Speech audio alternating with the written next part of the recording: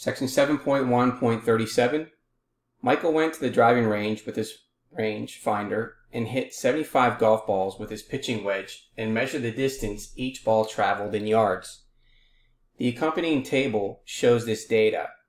So what we want to do, we're going to complete parts A and B. So the first part, it says use technology to construct a relative frequency histogram, comment on the shape of the distribution, and then draw a normal density function on the relative frequency histogram.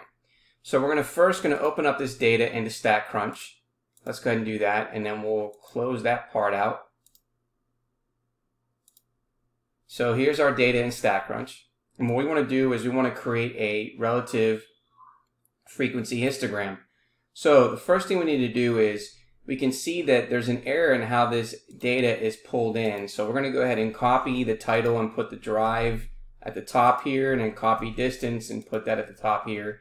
And then we're going to highlight the row, come over here to edit, and then we're going to go to rows and then delete that first row.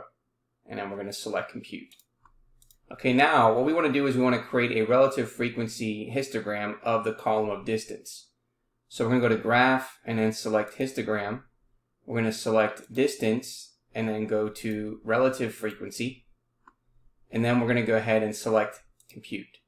So there is our histogram. Okay, so if we look at our histogram for part A, it doesn't match.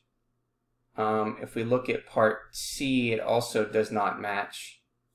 Now, if we look at part B and D, we can see that it has the same shape, but we need to make sure that we look at the y-axis for the relative frequency.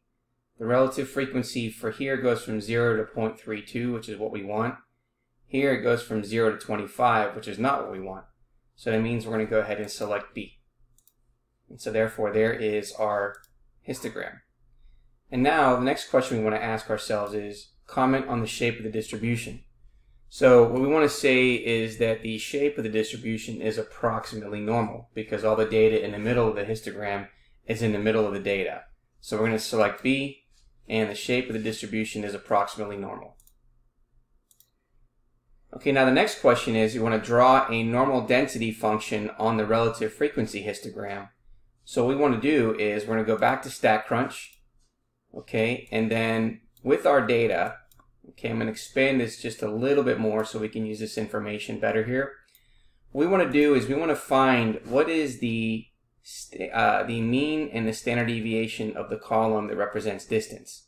So we're going to go to Stat, Summary Stats, and go to Columns, and then we're going to select Distance, and then find the mean and the standard deviation. And then we're going to select Compute.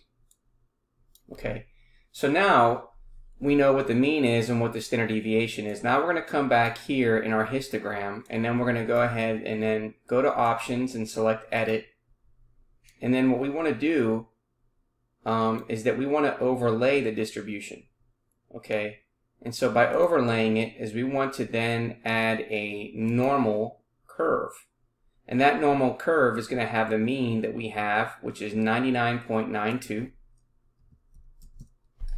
And then the standard deviation to 3 decimal places is 1.872. Okay, and then we're going to go ahead and select Compute. And so therefore, we can see that this now curve is now drawn on the histogram. And you can see what our mean is and what our standard deviation is. So now if we compare that to our results, okay, we see that B and D are the ones that have those bell curves. But again, take a look at the y-axis, and we can see that the y-axis has the relative frequencies from 0 to 0.32 on part C. So selecting part C, there's our answer.